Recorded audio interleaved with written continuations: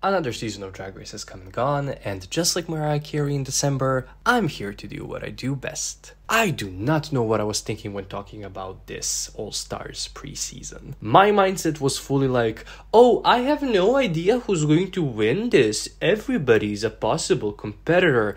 I'm so dumb. I guess not watching Drag Race for half a year made me naive and innocent. It made me believe in fairness and the good in the world. Jimbo's win was very obvious very early on in the season, starting with her performances in challenges, and then also, and sadly more importantly, her Reddit. There were some fun episodes where you could suspend your disbelief and buy into the idea that Jimbo might get eliminated, but I have a feeling that this season on a rewatch won't be as fun. I wouldn't know, I'm not gonna rewatch it, but tell me if you will. This season tried copying All-Stars 2 storyline and failed miserably. This is the third All-Star season where a queen quit the competition to take care of her mental health, and I applaud that. I have nothing but love and support for Heidi. Allegedly, more queens wanted to quit the competition for those exact same reasons, so that does leave a pretty bad mark on the season as a whole. There were also the Fame Games, which are a fun addition too, where we would get to see each queen walk the runway for every single runway category. But I don't think the fans should have a say in who wins the prize money. I mean, they probably actually didn't, given what transpired in the season's penultimate episode and how you could vote. But I digress. This is the point system in place, let's talk about these queens. Starting from the bottom, the personification of Go Girl Give Us Nothing. In the 12th place we have Monica Beverly Hills. On one hand, I'm glad that Monica got a second chance to compete and to show off her drag to the audience. But on the other, it could have been someone a little more alive. I'm sorry if this is coming off as rude, but other than a few good looks that Monica had on the runway, she did not bring much to the competition or to the show. And that's what I'm talking about here in this video. In the 11th place, we have Darian Lake, with 5 points earned and a 1.25 pp score. I'm also marking how many times the queens voted correctly. For Darian, that's 3 times out of 4, and how many times they won a lip sync against a lip sync assassin. Darian's performance competition this season was nothing to write home about, similar to how she did on season 6. However, unlike season 6, she was not a villain here. She came back, shared the fact that she had lost weight and that she has worked on and is still working on being healthy and happy. And that's honestly more important than any runway look or maxi challenge performance, especially for a US audience. I have nothing but love for Darian, and her performance in the variety show in episode 11 was very unique, endearing, and a nice cherry on top for a beautiful redemption story. In the 10th place, we have Naysha Lopez. I'm not shocked that Naysha was one of the early outs. On her original season, she did not do well either, and Drag Race nowadays is very comedy-based. Naysha would have been killer on the early single-digit seasons, where being beautiful could have led you through half of the season. But I don't want it to seem like Naysha is just about her beauty, she's also a fantastic dancer. A fact I wish she had shown off better in the variety show, but hey, what can you do? In the 9th place, we have Mrs. Kasha Davis. I had high hopes for Kasha this season. I really liked her on season 7, and she had one of the better track records there. Due to the show needing to push younger queens, Kasha had to be discarded and not allowed back into the competition after, let's admit it, a win-worthy makeover with Katya. However, she underperformed here. I'm sad that we never got to see Kasha in Snatch Game, but hey, who knows, maybe she'll be back for our Versus the World season. I'm glad though that she took her time in the season to talk about the fact that, oh my god, shocking, drag is not dangerous for children, and a funny, campy queen reading to kids and animating them is not going to corrupt the youth of the US. In the 8th place, we have the first queen that actually has a Maxi Challenge win, and she's the winner of the first episode's Maxi Challenge, Kahana Montrese. As Kahana is Coco's daughter, I rooted for her on season 11, and I was happy to see her back on this season. On All Stars, she showed that she's a fantastic performer and that she has amazing costumes, but that comedy, acting, and anything needing a well-developed personality are not her strong suits. She danced around the fact that she had plastic surgery and that she was from Vegas for most of the season, those seemingly being her only character traits. And so by the 7th episode, her last episode, she kinda overstayed her welcome for me. But I must say, she had my favorite runway looks this season. In the 7th place, finally moving above the 2 PP score, James Mansfield with 14 points and a 2.3 recurring PP score. Going into All-Stars 8, I thought that James was going to be the early out queen that was going to get her redemption in the competition, win a couple of comedy challenges, and make it far. She did redeem herself, but for some reason, James got eliminated in episode 6, with all of the queens voting against her. To me, it came out of nowhere, and I was shocked. Does anybody know what happened there? Either way, I'm glad that James at least got that top 2 placement in the variety show and a win in the lip sync against Lala. However, the 11th episode is not really a competitive episode since the people competing were the eliminated queens and they were not competing to get back into the competition. So sadly, she doesn't get a boost to her track record.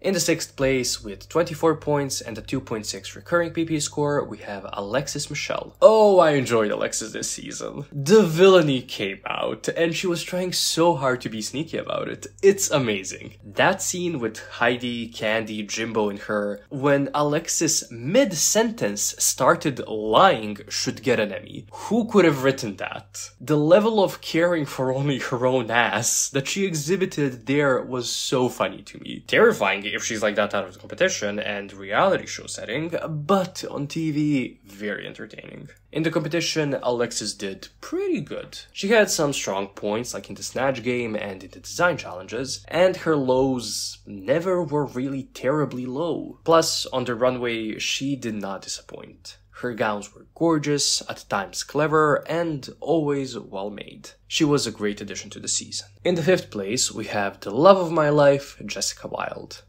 Screwed. Let's get screwed. S-C-R-E-W-E-D, screwed. Janelle Monáe's new album is great, go listen to it. Screwed out of the finale, screwed out of a couple of Maxi Challenge wins, screwed out of the winning the Fame Games. But hey, at least she got to come back and be reintroduced to Drag Race audiences. I was rooting for Jessica or Heidi to win the season, so you can imagine that I'm not the most thrilled with the outcome. But I am thrilled with how Jessica was presented this season. She got to show off all of her strengths. Her comedy, her personality, her beauty, her looks, her performance skills, all of it. She never got into petty drama.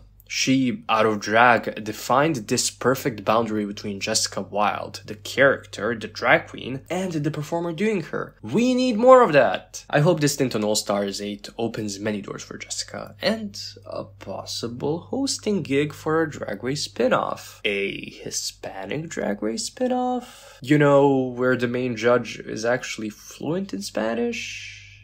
Yeah. Am I asking for a lot? I hope not.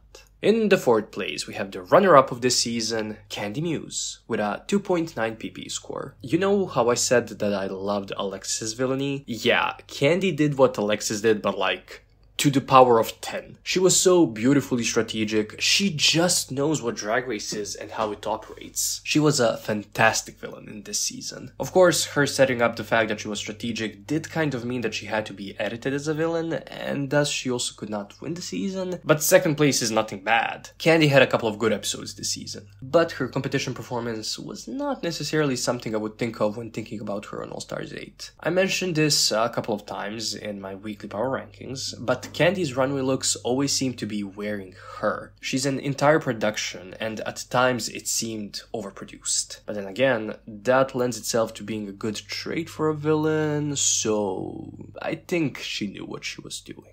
In the 3rd place, with a 3.25 PP score, finally something above 3, we have Heidi in Closet. Heidi's PP score was mandatorily going to be very high simply due to her quitting and not being eliminated, thus never having an episode where she got 0 points. I, to this day, applaud Heidi for leaving this season. Somebody might say, oh, but she was simply butthurt, or oh, she couldn't handle the competition, and like, even if that were true, okay, and? Sometimes you have to do something to realize you should not be doing it, that it's not good for you. I wonder if, with a different cast, Heidi would have been able to thrive more on the season. In the 2nd place, a shocker to me to be perfectly honest with you, we have Lalari. Lala has the same PP score as Heidi, but, you know, Lala did not quit the competition, so I had to put her over Heidi. Lalarina over here surprised me in the best way possible. As the weakest member of the winner's circle of season 13, I was not at all impressed by her. Then on this season, for the first couple of episodes, I was like,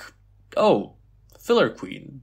okay. And then by mid-season, and especially by the end of her stint on All-Stars 8, Lala just got this boost in performance during challenges and she kept impressing me. Now sure, sometimes me being impressed was more of, oh, nobody else did anything spectacular, leading to Lala's triumphs being in the same vein of Luigi wins by doing nothing, but sometimes she really killed the competition. I must point out her performance in the variety show. That was some of the best dancing we have seen on Drag Race in a while. Lalari, Coco Montrese, and Alyssa Edwards in a three-way lip-sync. When? I did see in my comment section that many people were not pleased with Lala's Fame Games win, given that her votes were tripled, and it seemed kinda set up for her to win it, especially because, you know, you could vote with a fake email, but I don't care enough to feel any sort of way about it, so simply, Lala, congratulations. And the congratulations are in order for the winner of this season and the queen in the #1 spot, Jimbo. Isn't it beautiful to see the winner of the season being statistically the best competitor? The last time we saw that, other than the all-winner season of course, was on All-Stars 4 with Trinity, but, you know, double win, so not fully. So on All-Stars 2. Yikes! Anyways, as I've said, Jimbo's win seemed quite obvious in hindsight, and this season felt like it was made for her to win it. In the challenges where she's not that strong, like the dancing and performing challenges, she only ever placed safe. That was some good casting. Always keeping your favorite safe from a low placement with queens that would probably place even lower. Bravo! But Jimbo's win is deserved. I honestly cannot say anything against it. Even with the said dancing and performing downside to Jimbo, she still got to win a lip sync. And win her first lip sync ever on Drag Race, I think? So all of her storylines, starting from the first season of Canada's Drag Race, across UK vs. the world, were now concluded on All-Stars 8. The biggest winner of this season, aka the queen that placed the most places above her original placement, is, no shock, Heidi in Closet. Her being the biggest winner was almost a given, based on just how she left the season. The biggest loser of this season, the jokes write themselves here, is Darian Lake. The notes! Let's go over only the high and low placements, since those are the only unofficial ones, and require you to read into the edit and look at the critiques and the judges' deliberations. In episode 1 with the Girl Groups Challenge, Alexis and Lala got overly positive critiques on their performances in the Maxi Challenge, so they were high. James Mansfield got overly negative critiques on her performance in the said Maxi Challenge, which is what counts, not the looks that were brought from home. Those do not count, because they were not the Maxi Challenge. Thus, James was low. In episode 2, we only had high queens, Heidi and James. In episode 3, with the Design Challenge, Jimbo and Lala were high. I highly disagree with Lala being anywhere near the top 3 placement in this episode, but hey ho, the edit said overly positive critiques for the challenge, which was designing and making an outfit. That's why Candy is low. I saw your comments. Candy said that the other queens saw her as high. That's amazing, babe. But that's not how the critiques for Candy's look made for the challenge were shown to us. She's low. Episode 4 had a bottom 3. Jessica and Candy were high in this episode, so again, no low placements. In episode 5, we have no elimination due to Heidi leaving the competition. We had Alexis and James as high for the Snatch game, and again, no low queens. In episode 6, there were also no low placements, just Jessica and Lala as high for the Rusical. In episode 7, Candy finds herself as low again. I will repeat myself. Listen to her critiques and read into the edit of the episode. And then, Jimbo was high. Episode 8 only had Jimbo high for the Design Challenge. The rest of the episodes had no low or high placements. This is a table of the voting history, and this is the table for the lip syncs against the lip sync assassins. And that's it. That's the video. I have 1 or 2 more videos that I will make before going into hibernation again, and one of them will be about All-Stars 8. Kinda. So, what did you think of this season? Do you think the right person won it? Do you think the right person won the Fame Games? Sound off in the comments. Do not forget to like and subscribe, and thank you for watching.